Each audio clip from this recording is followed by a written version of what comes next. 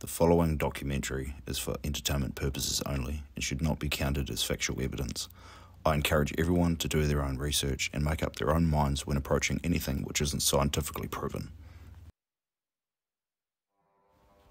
Alright guys, so hear me out. You're the manager at the St James Theatre in Wellington. It's after 12 AM on a weekday and you've just finished your nightly paperwork. It's just you and 2 security guards left. Everyone else is packed up and gone home for the night. Just before you make your final check on the auditorium, you pop out the fire exit for your last cigarette break, when suddenly you hear a loud bang followed by a series of smaller bangs. For a moment you're paralysed. Fear and panic starts to kick in. You quickly drop your cigarette and head back into the auditorium to investigate. That's when you see it. A row of seats has been pushed down, from the left to the right. Someone pushed down and reset every seat in the row. You call the security guards to investigate, but there's no one there.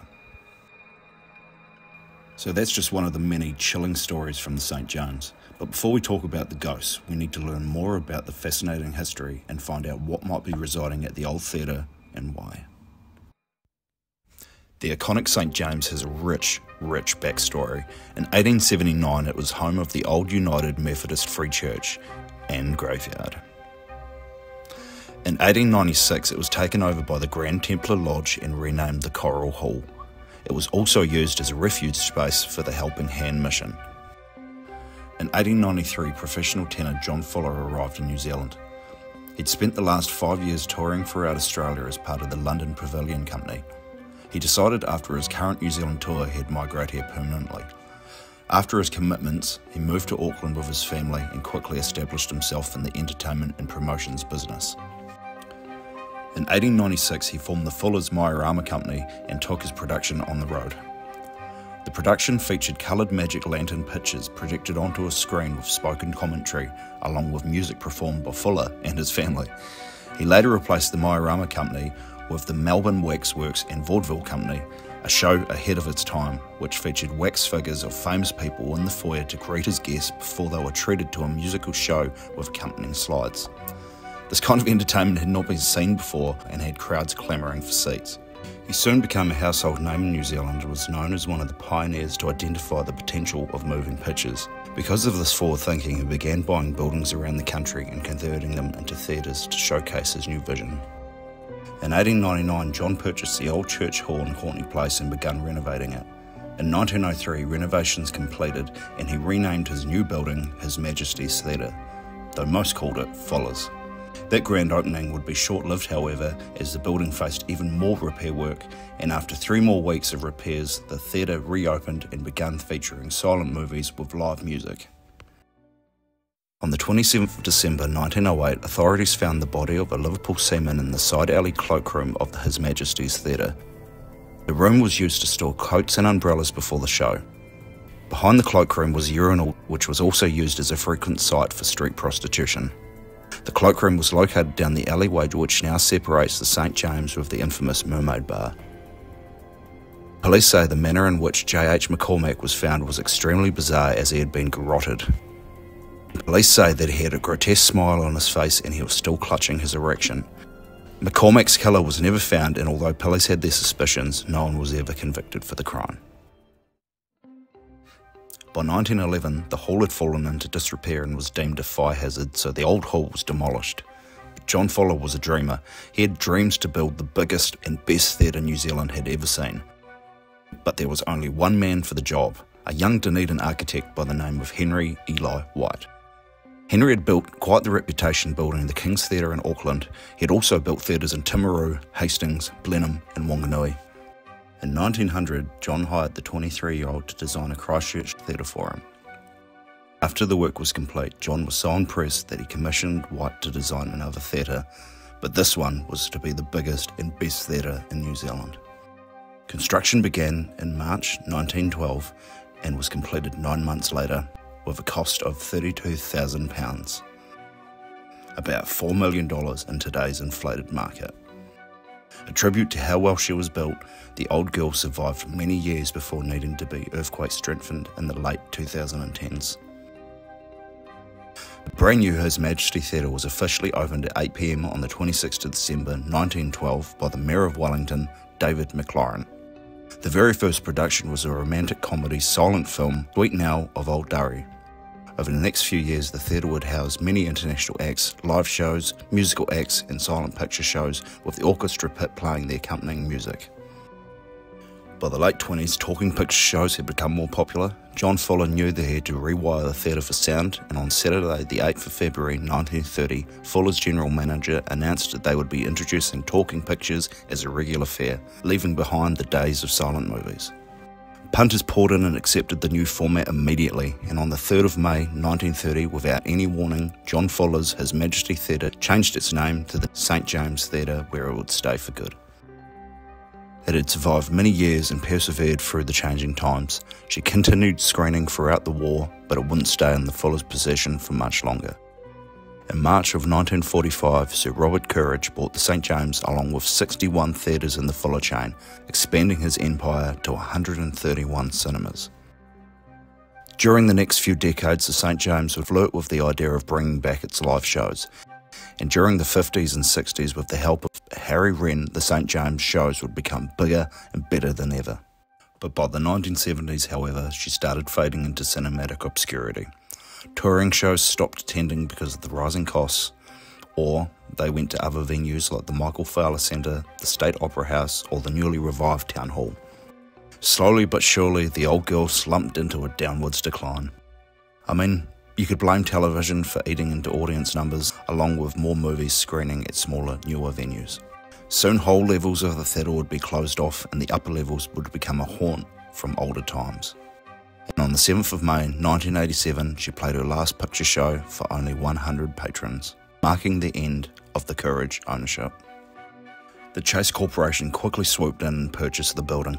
They wanted the theatre dead and buried, so they could begin redeveloping on the prime Courtney Place location. At the same time, a hero photographer by the name of Grant Sheehan was commissioned to photograph the inside of the iconic theatre, and with his help, he raised awareness of the magnificent architecture and prompted a new classification to the building, meaning it was merited permanent preservation for its architectural significance. But this didn't completely protect it from its owners or the wrecking ball. Sheehan formed a preservation group and they would meet up periodically, and with the help of journalist Nicholas Saker, theatre technician Peter Frater, singer Anne Pacey, arts administrator David Hayams, architect Robert Ansell, theatre historian Peter Harcourt, and theatre manager Gillian Manalos. They would lobby to the council and historical trust and speak to anyone who may help secure the preservation of the historic site. The Wellington Council made a trade-off with the Chase Corporation, allowing them to build a high-rise tower in Willow Street without any height restrictions, in return for the preservation of the St James. This was accepted as the only realistic way to save the old lady from demolition. Though this agreement seemed done and dusted, it would not last, as tensions between the City Council, the Save the St James Group and the Chase Corporation heated to a boiling point. The theatre was now back on the demolition schedule. But no one could foresee the upcoming events, and the economic crash of 1987 took place and collapsed the Chase Corporation's plans and just about every other development around the world. The St James was back in limbo land. In July 1989, all of the Chase's properties came on the market, with the St James asking price of $7 million, double what they originally paid for it. In 1995, after years of campaigning, the Save the St James Group announced that they had acquired the building and had plans on spending $18.5 million on redeveloping the building and incorporating an adjacent building to become the home of the New Zealand Ballet Company. And on a November morning in 1997, my mum and a select few were granted access to the nearly finished site. Roger Shan, project director, led the tour. It took over $21 million and about a year to restore it, almost as long as it took to build her in the first place. He assured everyone that the doors would be open for its gala night on February 1998. Everything had been done to keep Henry White's original vision intact, but now they incorporated 2 extra buildings beside and behind, now married to the original structure. New foyer was built, new function areas, bars, cafe, as well as a rehearsal studio for the ballet, new lights and a sound system were all installed, with a new power grid and new outlets, along with major repairs done to the roof and new floors to prevent it from flooding. The St. James was back, although it was not for long. The Kaikoura earthquake kind of put a spanner in the works, and it was clear that this old girl needed some extra support. The theatre closed once again in 2018 for earthquake strengthening, and she reopened in June 2022, where it remains fully functional today. Okay, so now we're all caught up with the history, let's talk about the ghosts. Ghost encounters in theatres are nothing new. I'm pretty sure every theatre around the world has a resident ghost. The St. James is no different. Strange encounters have been reported since the early 1940s. Staff and guests have reported weird sightings at any time of the day or night. While sitting in their seats, patrons have felt a short, cold gust of wind on the back of their necks. Staff have reported incidences of lights bursting, sometimes unscrewing out of the sockets before their very eyes. Some have heard heavy footsteps, and some have even heard loud hammering. Sometimes the lights would turn off, or even scarier, it was once reported that one of the managers locked up for the night and began walking back to his car. When he looked back at the theatre, the lights turned on, forcing him to walk back into the theatre and turn them off again. Rows of seats used to bang up and down. There is even a report of police and police dogs being called into the theatre to investigate the banging. When the dogs were led up into the gallery, they refused to enter, growling with their hackles up. The theatre is said to be the home of at least 3 ghosts, with many more sightings reported throughout the years. The main of which is the ghost of Yuri, a Russian ballet dancer. His story is pretty tragic. Apparently he fell in love with a ballerina by the name of Dasha. Though his advances would not be reciprocated, as Dasha had fallen in love with one of the theatre's electricians. One night, while up working in the rigging above the stage, Yuri fell to his death to the orchestra pit below. There have been stories saying that his death was the cause of suicide, or maybe he was murdered by either the stagehand or Dasha. Yuri is also credited for saving a staff member's life not once, but twice. A previous employee was dressing the stage when suddenly the lights went out. Shambling forward in the dark, he was suddenly pushed out of the way by an unknown force and knocked backwards. He described the sensation as if he had been hit in the chest with a bag of frozen peas. When his eyes adjusted to the darkness, he realised if he had taken another step forward, he would have fallen into the orchestra pit below, sharing the same fate as Yuri. The second time was when he was on the stage with his wife and infant son fixing up set pieces, when suddenly a rogue beam from above came crashing down. A second before it hit, he recalls being pushed out of the way along with his wife and son. If it had not been for the intervention, they would have been crushed to death by the falling beam. He credits both of these encounters to Yuri protecting him and his family. The other ghost is the ghost of the Wailing Woman, a less than friendly ghost. She is apparently the spirit of a struggling local artist who had her heart set on making her big break during the 40s. Her dreams were shattered when she took a battering of harsh reviews, so much that she became incredibly depressed, and the night after she slashed her wrists in her dressing room on the mezzanine floor. The Wailing Woman is said to be responsible for all the accidents and mishaps that happened during the rehearsals and the shows. A number of female performers have suffered from sprained ankles, broken legs, trips and falls, along with coming down with a sudden illness or a sore throat which renders them incapable of performing. But she has only been seen twice. Once by a cashier who witnessed a woman wearing a red dress and a cape walking past her. The cashier tried to follow the woman, but she vanished without a trace. The second time, Jackie Chandler Mills reported that her ghost had been sighted during a flood in the basement. She and another relative had been working there one day when they witnessed a woman wading through the water and walking into another room down the corridor. They claimed once the water was drained, they checked every room thoroughly and the woman could not be found. The third ghost is said to be that of the old theatre manager Stan Andrews, who died in the 1960s, although he didn't die on the premise.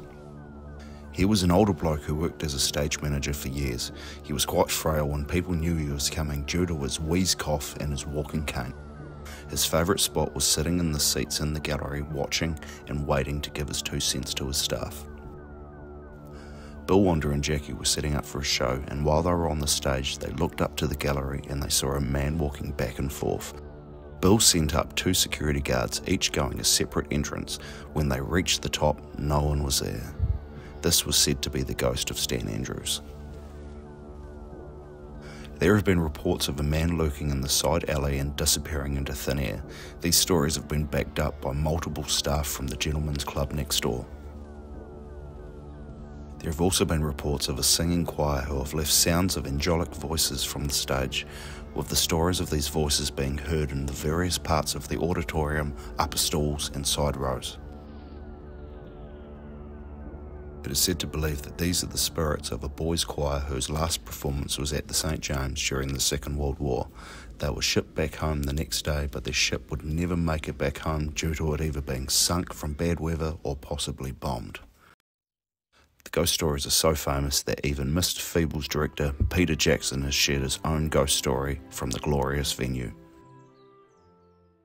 In the early 2000s, What Now host Carolyn Taylor, male model Michael Hallows, along with puka shell necklace aficionado Brad Hills, visited the site with their show Ghost Adventures.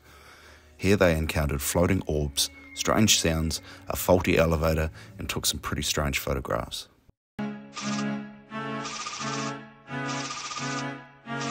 Why do you think theatres are so haunted? It's a worldwide phenomenon though, eh? Every theatre seems to have its resident spook, and I guess New Zealand is no different. No, you're right, actually. The Opera House in the Hawke's Bay is apparently haunted. Yep. There's the Civic in Auckland as well. Yeah. Well, we're going to spend the night in one of the most ornate theatres in New Zealand. It has a whole cast and crew of sightings and spirits. The St. James in Wellington.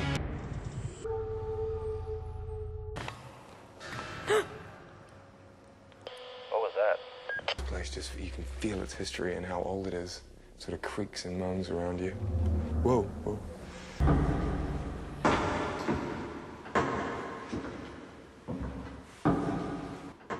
I'm standing. I'll be careful now, because I'm right up in what they call the gods, up in the third tier. Whoa, whoa, whoa, whoa. What was that?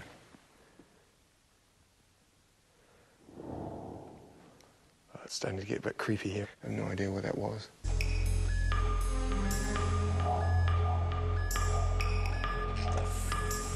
That? Shit! The lift is moving. I'm not pressing any buttons.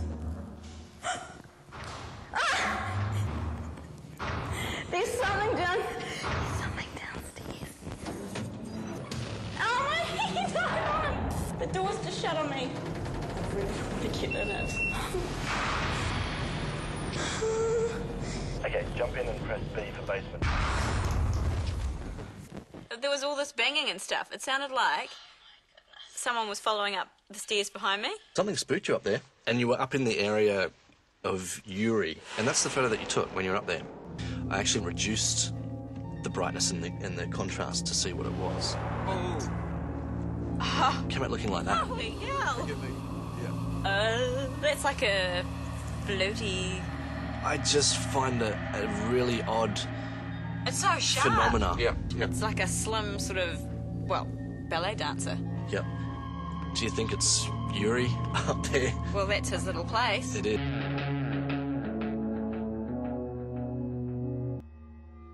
Okay guys, so this is the part of the video where we talk about what we really know and try to break down some of the facts. I have a vested interest in the story, I'm not going to lie, it's pretty close to home. Both my mum and my dad were the manager of the St. James for a time, and I also have family who'd spent their whole teenage years working there.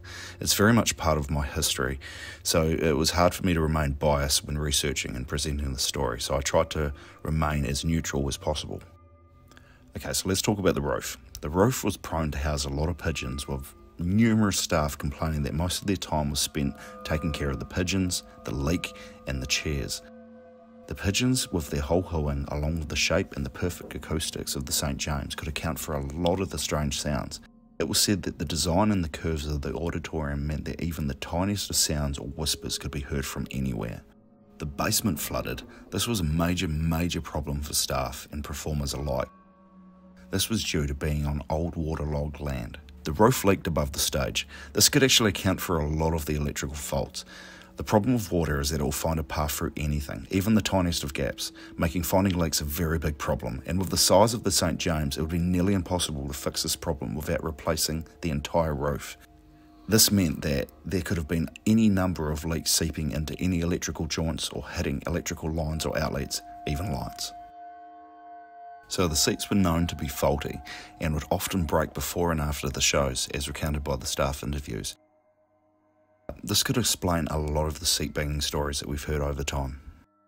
And it's also been pointed out that staff were prone to exacerbate a story to scare each other and new staff members, so you can't really rely on the stories that have been said over time.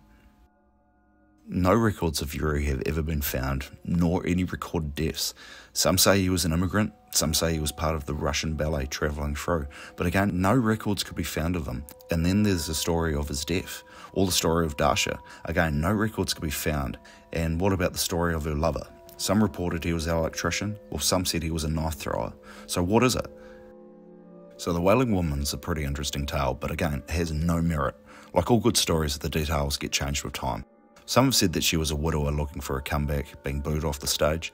Some said that she killed herself nowhere near the theatre. Without any solid evidence, we can't confirm her true identity, and all we have is the few reported sightings.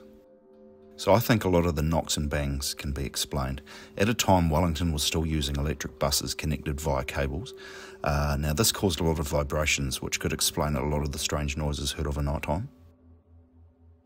The story of JH McCormack is the strangest of all. He is the only recorded murder in the theatre. Even though his story is pretty odd, I still kind of think that he was just kind of getting himself off and strangled himself to death. There's been a lot of people doing this over time. You just look at the guy from In Excess. So I think that he was just ahead of his time and he was just getting his rocks off. Okay, so if I'm perfectly honest, I'd say that there's no ghost of Yuri or the Wailing Woman or even the choir or the ghost of Stan Andrews. I'd hazard a guess to say that it's probably the ghost of JH McCormack or even the ghost of John Fuller, the original owner. It could even be the architect. Because there's no evidence of Yuri or the Wailing Woman, I would go with the facts and say that it's more likely to be someone who was directly associated with the St. James. Whether you believe the stories or not, you can't deny that having them gives this theatre a sense of mystery and wonder. But even if the ghost stories are false, the stories of love, heartache, desperation and excitement are all real, and without the help of those great people who volunteered to save this iconic building, the St. James could have become a ghost, being demolished like many other great relics from forgotten times. Although I don't completely believe in ghosts or the stories of the witnesses, it provides me with great comfort knowing that someone might be looking out for this old girl. So I think that's worth keeping these spirits alive in our hearts to haunt the mighty theatre for many years to come. And maybe she might even be a place for my mum to go and visit with her friends. Thank you so much for watching. If you like this documentary and you want to see more videos like this, make sure you subscribe to my channel and leave a like and a comment on what New Zealand mysteries you'd like to see me cover. All these little things help, and it just helps get the algorithm running and promoting my videos. So cheers for watching, guys, and I'll see you in the next one, eh?